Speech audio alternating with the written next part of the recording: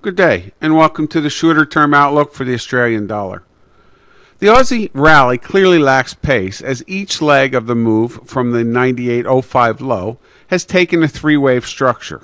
While this attempt at the 10020 peak is likely to fail and provide the appearance of more 10020 to 9930 consolidation, there is the chance that the rally is taking shape as a more complex C-wave diagonal wedge. Thus, look to buy dips expecting the 98.80 to 99.30 support area to hold for a more serious attempt at the 10075 peak and possibly an extension back to the original 101.80 target. Only below 98.80 would suggest the entire 98.05 to 10075 consolidation pattern is developing as an interim B-wave triangle that implies an eventual downside break to match the initial 102.55 to 98.05 decline or a deeper 96.25 downside correction.